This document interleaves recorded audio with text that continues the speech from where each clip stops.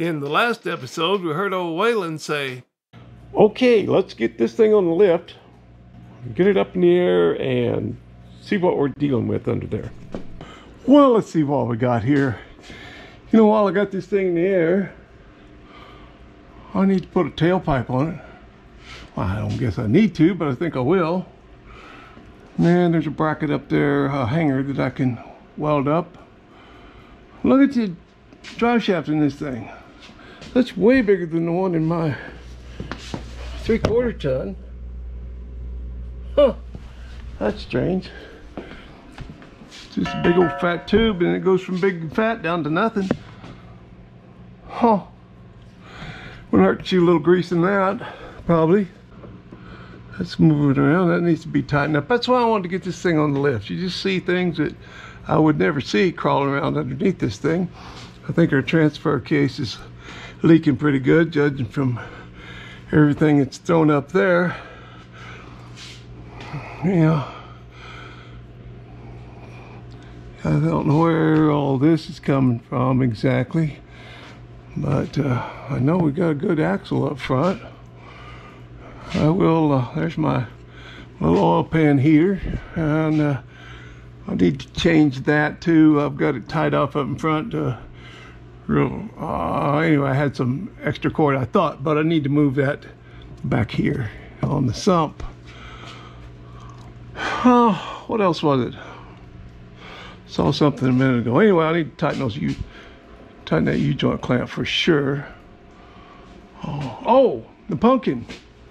The rear end is not leaking. Look at that. As dry as that can be. I'll probably check the pumpkin juice while I got it up. This U-joint seems to be okay. So now, here's the, oh my goodness. What do we got here? Cable. Well, still got this part. But here's what we're here for. This is why we came here today. Is to address this mess. We got us a little tiny oh, we got us a bungee. We got us a bungee holding that together, but I'm not sure that it's broken. I don't know why it is dismantled. I think we're missing something. Isn't there supposed to be a cable that goes across, or a bracket that it pulls or something? I'll have to look under there at that one. But we'll go ahead and get this down and see what we're looking at. But like I said, we got a solid frame. There's nothing wrong with the frame. That was the one thing I looked at before I purchased it. It's got some surface rust on it, a little bit of scaling, but it's pretty solid. There's some undercoating peeling off over here, and it's rusty, but it's not rusted through or anything. All right, I'm gonna perch you guys somewhere and get this down and try to find out why, because inquiring minds want to know. You know, I'm not a mechanic, and I'm not a car builder. I'm just an old redneck having a good time banging around on this rusty old iron. So buckle up and hang on. Let's see what's going to happen next around here. And we're going to shoot over and pick up old Waylon wire over there.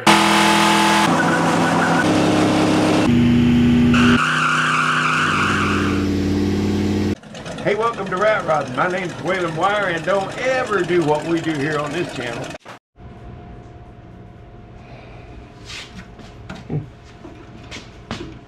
Little baby bungee cord. Isn't that cute?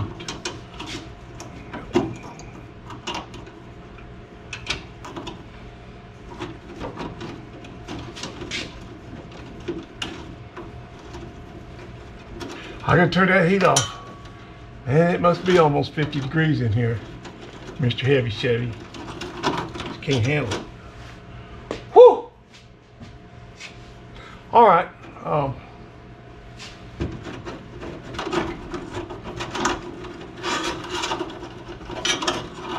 What in the world is going on? Maybe it's all here. You know, it's probably rusted up. I'm gonna shoot some PV blaster in this cable here. If you can see what I'm pointing at. Yeah, I think you can. Yeah, I'm gonna try and lube this up a little. I'm sure it needs it. Okay, I'll get back with you when I find something of interest. Well, I believe from this kink right here tells me where that eyelet goes. What it is there's a little short rod, and I think it fits right in here, and it catches this cable. It's kind of got a hook on the end, or eye twisted into an eye on the end, and this slips into it. And then over here is a longer one that supposed to hook in here, I guess, and it comes over and catches here. And then this is running down. There's supposed to be a couple little eyelets that drop down here that runs through to give it a straight pull up through here. It'll go under that drive shaft. I got it over right now, but it'll go under that. There may be a piece missing out there too, but I'm gonna go pick up that truck. I'm gonna go out there in the cold and the damp and the dreariness and the dark and pick up that truck with the tractor and block it up and get under there and see if I can get some bracketry. And I see why the speedometer don't work. See, there's supposed to be something attached to this right here, like the rest of it. Okay, nothing left to do but just do it. So let's go get the tractor and go out there. I don't even know what kind of tools I need. I think those rods just hook in these holes, but then there's these brackets that probably weld on, so those eyes that cable runs through, so I'll probably just build those. I don't know. Let's go pick it up and take a look and see what we need. Yo, toot!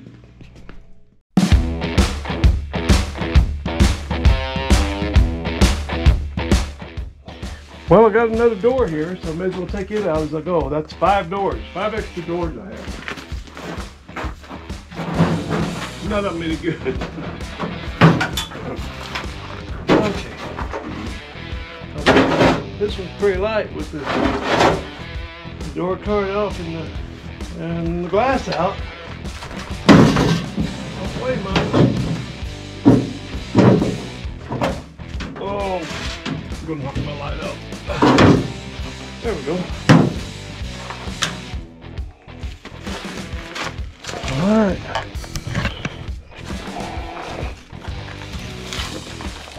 Unplug it. Unplug it and get to getting.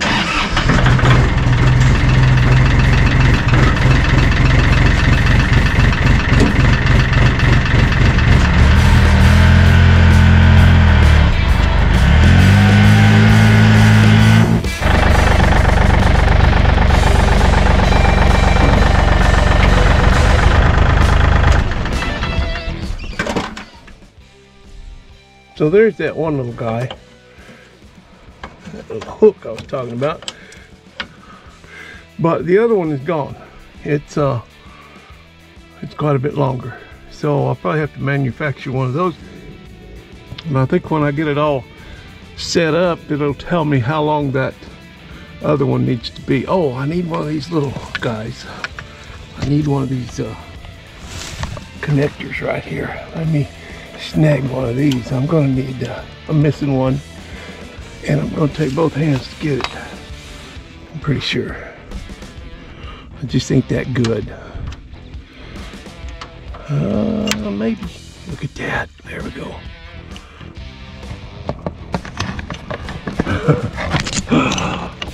Okay, there it is. That's all I need.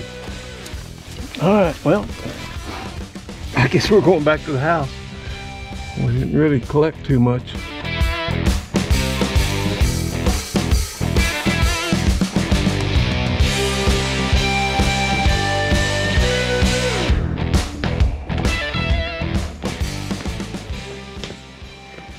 Boy, we made a huge haul, didn't we?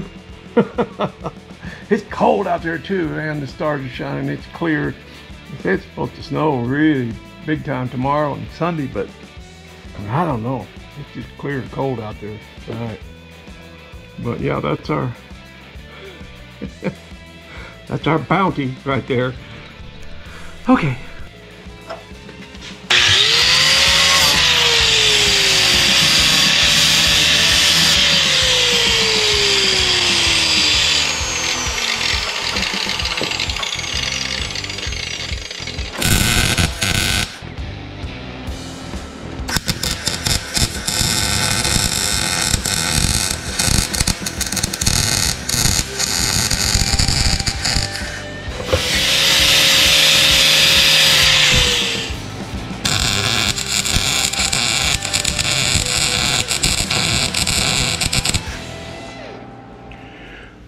Well, let's try and run a little bit of cable, at least on one side, to start with here and see what happens. This cable is not set up exactly like the donor truck. And I went and got that other cable because I thought it might be just a little bit shorter than this one. That's what I would like to have, but it's actually a little bit longer. I'm just talking to myself here, you know. Sometimes it helps. So, I told you about this little link right here, this hook. That's got to hold the cable, and there's got to be one like that on this side, but it's longer. Or at least on the other truck it's longer. But with all this excess cable that I have, I'm thinking it might have to be shorter. Yeah, I think if I put a short one right here, if I make one just about like the other one, let me get up there and make sure that my brake is released. Yeah, I'm gonna get this thing down so I can check on that foot brake and see what the position is.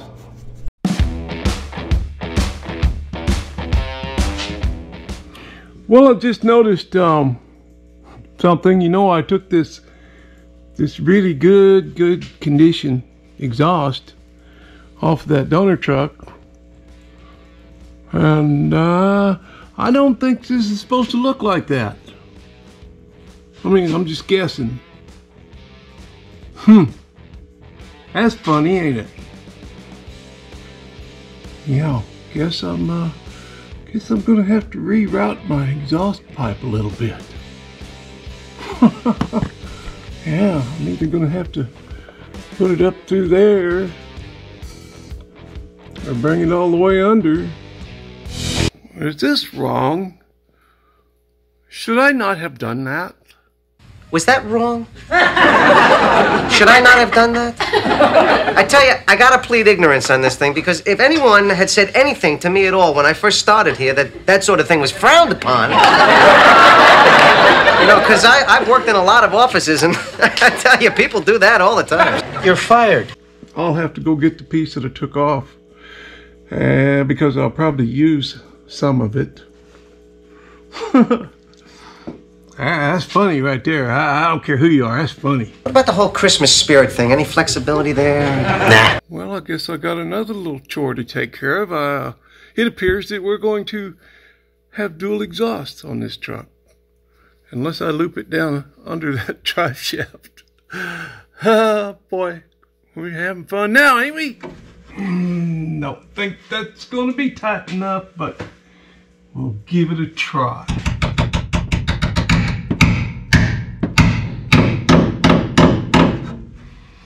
I don't know, maybe too tight. I don't know. I can always loosen it a little. Well, let's put just a little bit of a pull on it and see what happens. Maybe I'll leave you guys under here and then give it a try, and then you guys can tell me which way I need to go. If I could loosen it a little bit or tighten it a little bit. I think it could be a little bit looser than that, but I'm not sure how much play there is in that pedal. I'm gonna look under my other truck and see how taut. Taut. That's a good word, isn't it? Taut. Taut. Or that other truck is way looser than that. It's really sloppy, but you know, this has got some slack in it. So the other one's probably too loose. I don't know. I was gonna pull that up a little bit and bend it, but you know, maybe I'll just give it one try. Yeah, you guys just take a look. Just hang out right there and wait for me. Take a look and let me know what you think.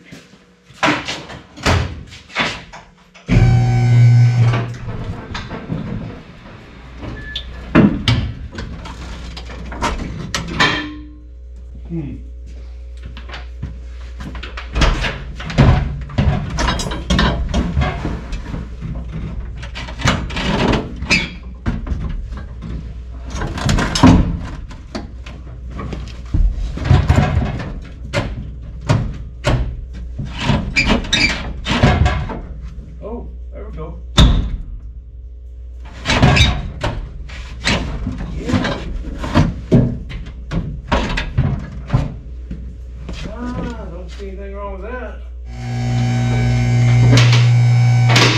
It felt like it was working in there, so, and I expect that might loosen up a little bit. I'm going to lube these cables up real good back here, and now I'm going to deal with this exhaust. I don't know yet if I'm going to just come under it, cut it off here, up there, and come down and back over and back into this cross pipe. I've got a piece here, this piece, I'll let you see it. That piece will come out at a pretty good angle, something like that. Yeah, a little higher up, and I could cut this and put a 45 on there and shoot her out the back. I think I'm going to check the pumpkin juice in these diffs, these differentials, as Rat Rods for Africa says, differentials. And yeah, and maybe call it a night. It's getting kind of late. So, but something's going to happen with this exhaust. Guarantee. All right. Ooh, we got a cardan joint there. I didn't know that. Is that what they call them? My Cadillac had, my hearse had three of them, 3 or 4 of them. I don't know. All right. It's about enough right now. I'm going to check this level in these duffs.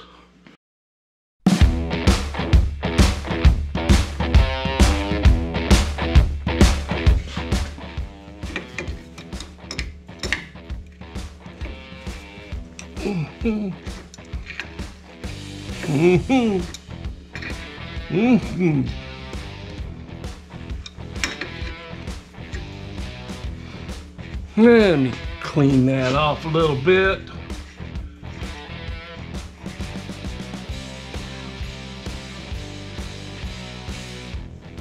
Ooh. Ooh. Ooh, buddy. It's all right now, mama, any way you do. Yeah, it's pretty much bone dry, as I can tell.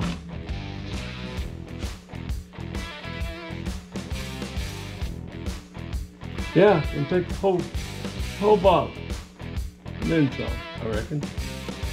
Wow, he's thirsty. He's way thirsty. Well, I'm glad I took a look at that. That's pretty snug. Let's go to the back one and see what we got. I gotta tighten that front U-joint too. Don't you guys let me forget that. Yeah, I think we're okay on this one. We're good on the pumpkin juice here. Okay. Let's wrap this thing up, and we're gonna pretend that we didn't see these rusty brake lines. Ooh. Just flaking off, rust. I better stop. I'm gonna poke a hole in it. Well, I ran across something that's pretty neat that I'm going to share with you guys, and I don't get paid to say this, but if you do as much fabricating as I do, I think you'll find these pretty handy. See, that's rolled around and got that flap on both sides, and so you can come up underneath something and smooth it out with the top side. Where sometimes you can't flip it over and do it. I'm gonna give these a try. They look good. I think I'm gonna be happy with those.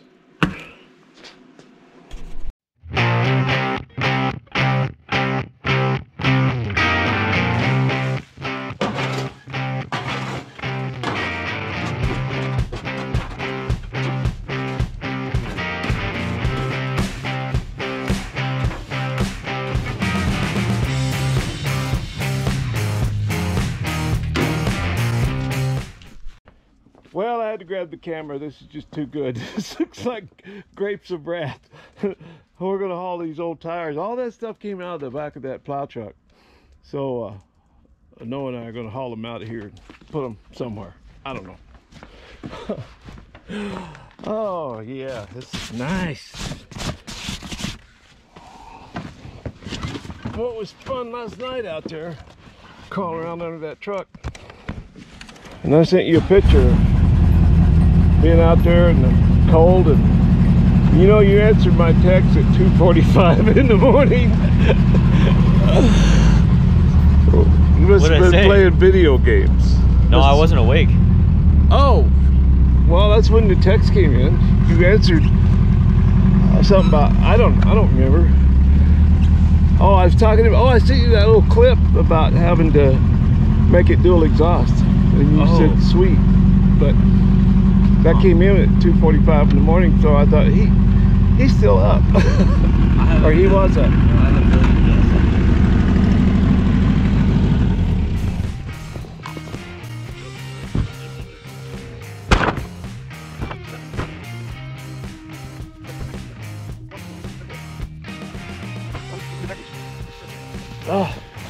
Let's get ready to rumble.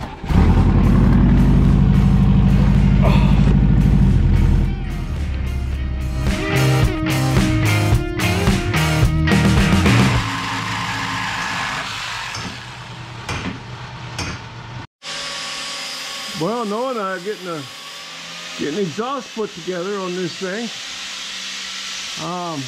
Yeah, he's over there grinding the paint off of that other glass pack. And then we'll be putting some tailpipes on this thing, and we'll have a brand new custom dual exhaust. We got our exhaust tips on there. We ran it all the way out this time. Before it was just dumping out the mufflers, and we're pretty excited to see what this thing sounds like. Well, I guess I need the camera back here to hear it.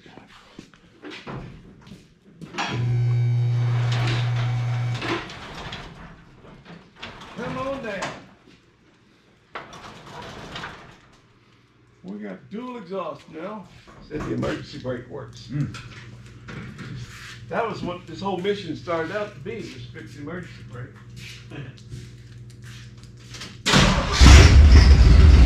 Oh, I forgot to weld up that cross pipe. Remember I cut that out? Okay.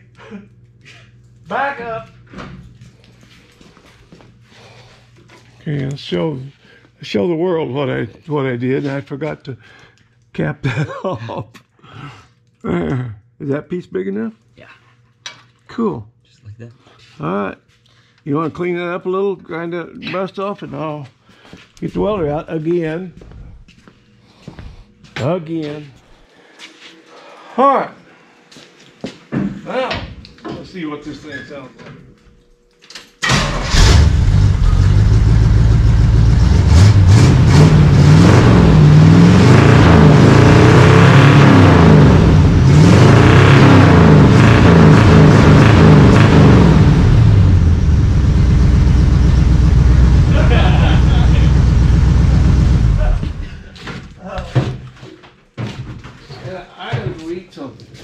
Yeah.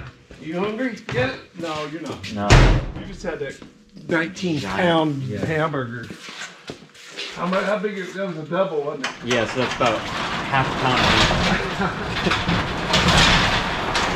Double guacamole, right? Mm-hmm. Yeah. I like it. I don't get hamburger much, but if I do, I get that jalapeno burger. It's a good one. All right, now I gotta change out a fuel line on this thing and get rid of that old rotten ethanol eating fuel line and put a new one on there. Picked some up today. But first, I gotta feed my body. Paint job 2.0.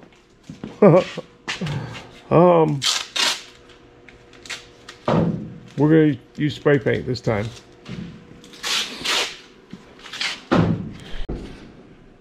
Well, I'm in the process of swapping out these fuel lines because we all know what happens when that ethanol eats up those old gas lines.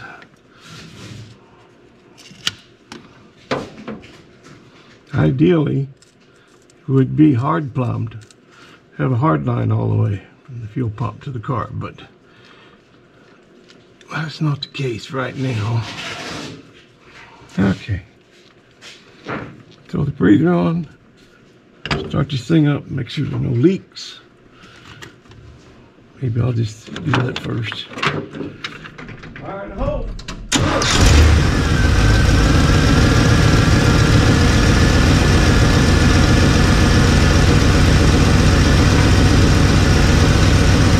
All right, I think we're good.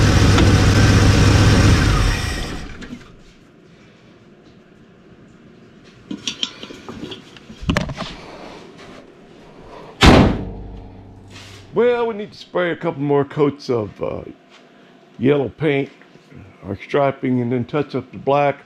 Still got to paint the doors. I don't know. Noah kind of likes them just ragged, just the way they are. But I'll show you Noah's design on the exhaust tips. We got a nice dual exhaust now. Sounds pretty good too. There's a there we go. Yeah. That's something pretty snazzy, huh? Oh, don't back into anything. But with these backup lights, oh yeah, we'll be good. We'll be good. Well, I had this driveway paved about 31 years ago. I guess it was when I bought this property. And it was just mud. You couldn't get in and out of here. The lady who had owned this place lived in that old house down here, and it was really not livable, but she lived in it anyway. And she would ski out in the morning and leave her car down at the bottom of the hill, and she'd ski down to her car in the morning, and then she would carry her skis and snowshoe back in at night. And I didn't think that sounded like much fun, so I had the road paved. And the joke was at the time, if your driveway costs more than your house, you might be a redneck. And that was that was actually the truth. But anyway, the reason I didn't get a blade at the time is because that pavement is a real thin ribbon. It's only about 1.5 inches thick. Well, probably a little bit more than that now because I had it resurfaced. But in the beginning, after a few years, I don't know how many years, 5 or so, it packed down in the tire path, you know, and so that left a crown in the middle of the road, and that's why I didn't use a blade, because I surely would have plowed up that crown. I would have ripped that pavement up. And I used a snowblower, and I could, you know, adjust the pitch on that and whatnot and keep it from digging up my driveway. And that worked fine, and it still works fine. But I had it resurfaced, and that crown is no longer there. So my driveway's pretty level across from side to side. And when it's hard frozen, I'm not worried about doing damage with the plow. But on a day like today, it's thawing out there. There's about 3 inches of snow out there. No big deal. When I was using the tractor, sometimes I wouldn't even plow unless I had got 4 inches. But it's melting, and so I know the pavement's softer today, and I don't want to damage that. And I've been looking at some ways to avoid damaging the pavement, and the one I kind of like the best, R. Peak sent me a video of what he had done on his plow when he was still plowing snow up in Maine. And what it was a piece of hard plastic or nylon, real hard stuff. And he said it held up pretty good. So we'll try that out and we'll see what we think of it. And I'll let you know, okay? Another thing, I've been looking at some YouTube videos, and what they do is they split a piece of pipe and put a piece of pipe across the bottom of there, and that's rounded so it floats and it won't dig into the pavement. And that's an idea, but I kind of like the idea that hard plastic or nylon, if I could find something like that. I may just buy a piece of Trex decking. I don't think it'll hold up very long, but you know, so what if it only lasted one winter? Sometimes I only plow maybe 4 or 5 times the entire season, and then other times I might plow 20 times in a season. So for the cost, it might be worth it to try a piece of that. It wouldn't cost much to slap a piece of that on there. I don't expect it would hold up very good, but it would, if I had to replace it a few times, that would certainly be better than replacing my pavement. So that's kind of, some of you were wondering why I didn't do this many years ago, and that's why, because I didn't want to rip up my road. And with the snowblower, I could avoid that. It's got some shoes on each side that lets it kind of float and it doesn't dig in. So that's the story on that. And I think right now, while I'm waiting for this yellow paint to dry, before I take this thing out in the weather, maybe I'll slap on a coat of black paint on the doors. I posted on Instagram Noah's design here for where the exhaust tips come out and how far and all that, and one guy said, "Oh, my shins." yeah, makes a fella pay attention, that's for sure. Anyway, we're having fun, it sounds good, but here's the thing. There are too many trucks on the internet named Krusty, especially on YouTube. So we need to find another name for this truck. I always keep talking about how sinister it looks coming up the driveway, but so I told Noah maybe we should call it the Sinister Minister, or the Hostile Apostle, or the Radical Sabbatical. I don't know, but anyway, I think we'll leave it up to you guys. You guys put down in the comments what you think this plow truck should be called, and then Noah and I will look them over and we'll settle in on a name. All right. Still got to paint a stripe on the door. I got the doors finished up, but I don't have the yellow stripe on it yet. But we're almost there. And I'm liking the dual exhaust. All right, I brought that idle down a little bit. That sounds better, don't it?